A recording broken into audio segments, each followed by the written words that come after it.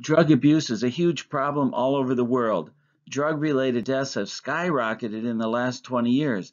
There are more deaths, illness, and disability from substance abuse than from any other preventable health condition. 1 in 4 deaths is due to drugs. Prescription drugs and opiates are major problems in the U.S. So let's learn a little about the biopsychology of drugs. A psychoactive drug is any substance that affects the brain and therefore influences your emotions, your mood, your behaviors, and your thinking. Psychoactive drugs almost always affect chemicals at the synapses in multiple brain areas. Now, a synapse is the place where one brain cell sends a signal to another brain cell using chemicals called neurotransmitters that are received by other chemicals called receptors, and this causes a chemical reaction which results in communication between brain cells. Some psychoactive drugs increase the activity of the neurotransmitters. Those are called agonists, and some drugs reduce transmitter activity or transmitter effects. They are called antagonists. Psychoactive drugs enter the brain through the bloodstream, and they activate a pathway in the brain called the pleasure pathway or the reward pathway. This starts at the ventral tegmental area, also known as VTA, which is at the very top of the brain stem, and this part of the brain releases the chemical dopamine, which travels through the pathway to an area in the forebrain, the front part of the brain, called the nucleus accumbens, and from there, the pathway goes up into the prefrontal cortex, the thinking and memory part of the brain. So all psychoactive substances activate this pleasure pathway. The effect that a drug will have on a person's biology is somewhat predictable, but not always, because it depends upon the particular person. So a drug can have different effects at different times. For example, men use drugs more and have more symptoms, but women's brains are more damaged by drugs, so those are some of the differences. Psychoactive drugs activate the pleasure pathway in the brain, which releases many different chemicals, starting with dopamine and then the opiates, which produce pleasure and relieve pain. And the problem is that the use of these drugs changes the neurochemistry of the brain, changes the synapse, and this is what it results in addiction, that the person feels that they need to have the drug. One effect of psychoactive drugs is called tolerance. What this means is, as you're using a psychoactive drug, this is tricking your brain, affecting the synapse, the chemicals at the synapse. And what happens is that your brain changes. So you end up with an addiction. And this means that there's some changes that happen in the synapses of your brain. Now you need more of the drug than before to get the same effects. That's called tolerance. But your brain is not only becoming tolerant to the dosage of drug that you're taking, it's also relating to the environment that you're in. So if a person is always shooting heroin in a particular place with particular paraphernalia, and then later does that same dosage in a different setting, it will be too much and somebody can die from an overdose. So the problem is that our brain not only gets used to a particular dosage, but it gets used to the circumstances, the situation that you're in. So if you take the same dose in a different circumstance, it'll be too much. Scientists like to put things in categories, don't they? We like to divide the world up into a taxonomy. And so with drugs, it's very difficult to do this because, for example, alcohol and nicotine sometimes have depressant qualities, sometimes have stimulant qualities. So it's not easy to put drugs into various categories, but here are some that are commonly used. Number one, the opiates or opioids, like heroin and morphine and codeine, for example.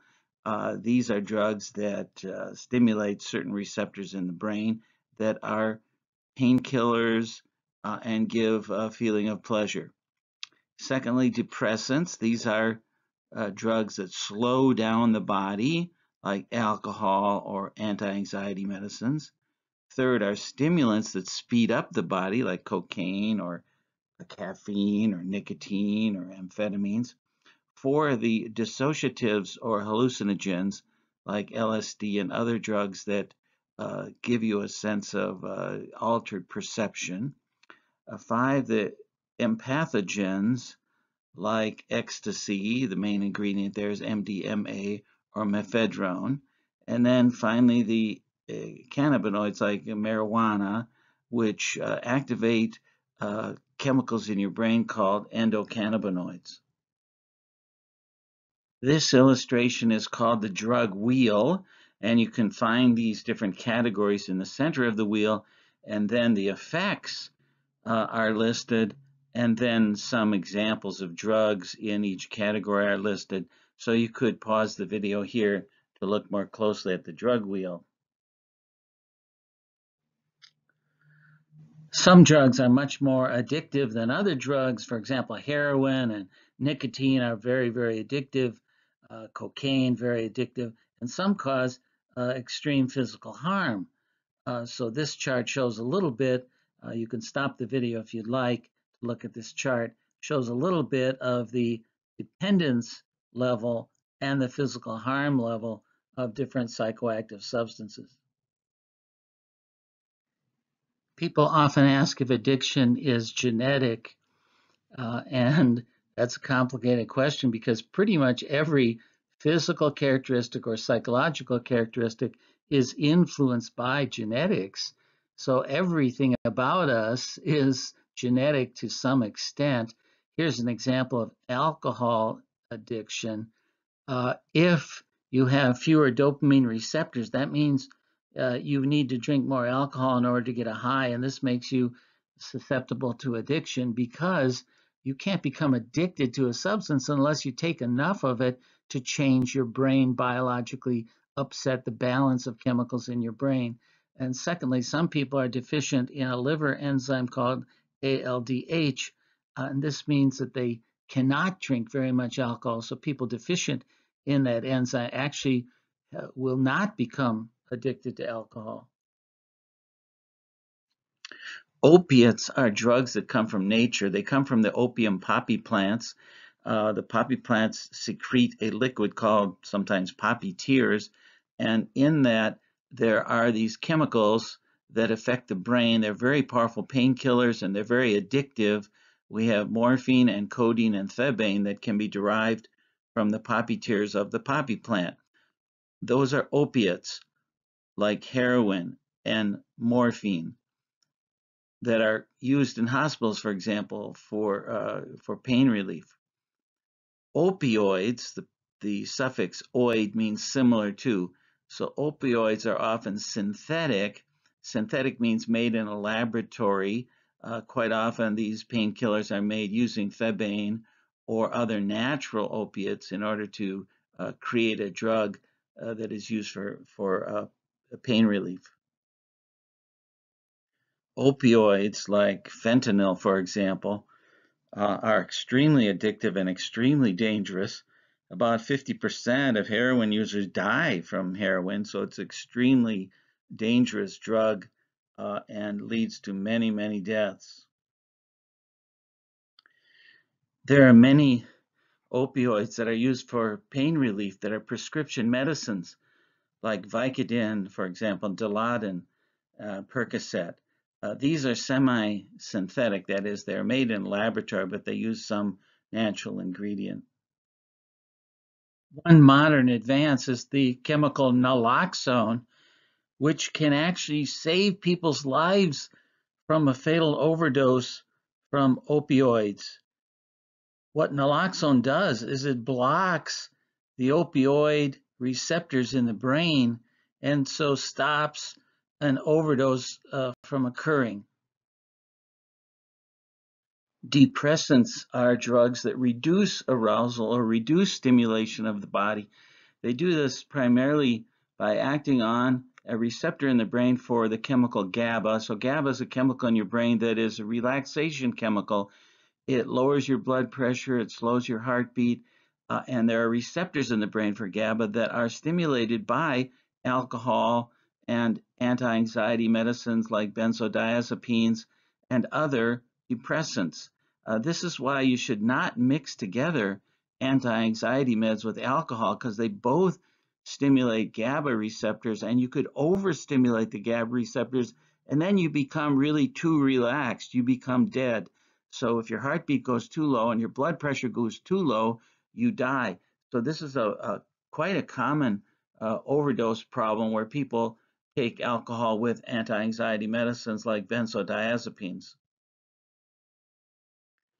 Another category is stimulants. They are often known as uppers, whereas the depressants are called downers. There are many different kinds of stimulants like nicotine, caffeine, cocaine, amphetamines, khat, and betel. These drugs affect certain chemicals in the brain like epinephrine and norepinephrine and dopamine that arouse the body, that stimulate the body, increase the heartbeat, and increase the blood pressure, for example. Stimulants, of course, are sometimes used as recreational drugs, but they have lots of different uses. For example, they're used to treat disorders such as ADHD. They're used by people to rev up their bodies for dancing or parties, or maybe for studying, also to feel euphoria or excitement, or to delay sleep, to stay awake, maybe to study. Caffeine is the most used psychoactive substance in the world. It is partially an antagonist of a chemical called adenosine. Adenosine builds up in the body during awake, and then when we go to sleep, it decreases. So adenosine is related to sleep, which is why caffeine, when it blocks the adenosine receptors, makes us aroused and makes it difficult to sleep. The pleasure pathway in the brain uses the chemical dopamine. When dopamine is released, some of it is brought back into the cell that it came from. That process is called reuptake. Now, when you take cocaine, cocaine blocks the reuptake of dopamine. That means there'll be more dopamine in the synapse because less of it is being taken back in to replenish the cell that it came from. So cocaine can be very, very addictive because it will change the chemistry of the synapse. Another category are the psychedelic drugs, sometimes called hallucinogenic drugs, hallucinogens. Even though they don't really cause hallucinations, what these drugs do is they alter your perceptions so the world looks a little bit weird. The most potent of the psychedelic drugs, and maybe the most common, is LSD, sometimes just called acid. This is a synthetic drug that was created in a laboratory. Hallucinogens or psychedelics act on serotonin receptors in the brain. Here on the left, I'm showing serotonin pathways that are spread out throughout the brain. And these receptors are active during REM sleep, which is when we are dreaming. In fact, LSD has a chemical structure that looks very, very similar to serotonin. Some other sources of hallucinogens are mescaline from the peyote cactus, DMT, which comes from plants, usually grown in South America, psilocybin from mushrooms, sometimes called shrooms, and bufotenine that comes from the glands of certain toads. Another category of psychoactive drugs are called empathogens or entactogens. They produce experiences of emotional relatedness, emotional communion, oneness, an openness with others, like having empathy or sympathy for other people. The most commonly used of these is called ecstasy. The active ingredient is MDMA. Like most empathogens, this is an amphetamine and a mild hallucinogen. Sometimes people take what they think are pure MDMA in a crystalline form or a powder form. This is called Molly or Mandy, but that is slightly different than a chemical called MDA that comes from a sassafras plant and is sometimes called Sass or Sally. Marijuana has many nicknames like weed, pot, grass, and Mary Jane. It's sometimes called cannabis because it comes from the leaves and flowers of a plant called cannabis. The active ingredients in marijuana, well, there are many of them. The two that are most prominent are THC and CBD, also known as cannabidiol. These active ingredients affect the brain because they mimic natural chemicals in our brain that are called endocannabinoids. Marijuana has different effects depending upon the strain of marijuana that is used, but typical effects are euphoria, meaning a sort of happiness, a dreamy state, a poor motor coordination. It can also lower IQ, especially in teens, can cause memory problems, and can even trigger psychosis like schizophrenia. One of the common effects of marijuana is time alteration, in which everything seems to be going at a very slow rate. The effects of marijuana are due to the fact that the active ingredients in marijuana are very similar in molecular shape to certain natural chemicals in our brain that are called endocannabinoids. We have many different kinds of endocannabinoids, and when you take marijuana, this stimulates their receptors in the brain, and so you get these different kinds of effects. One of the endocannabinoids is found in the hippocampus, the learning and memory center of the brain. This is called anandamide. And so THC, the primary active ingredient in marijuana, activates anandamide receptors. And the problem is over a long period of time of taking marijuana, this can actually damage the receptors in the hippocampus. And that's why learning and memory problems result from heavy use of marijuana, especially among young people. Marijuana is a complicated drug because it has some potentially positive effects, especially in medical uses, but it also has many, many more negative effects. So it's also complicated because the criminalization of marijuana has resulted in a huge number of problems in society. So it's probably better to decriminalize marijuana, but still warn people about its dangerous effects. Now that you know a bit about drugs, you should also know that substance abuse can be successfully treated. Many biological treatments have been developed in recent years. However, a multidimensional approach is the best, and that's one that treats the whole person. There are lots of resources, for example, the Substance Abuse and Mental Health Services Administration.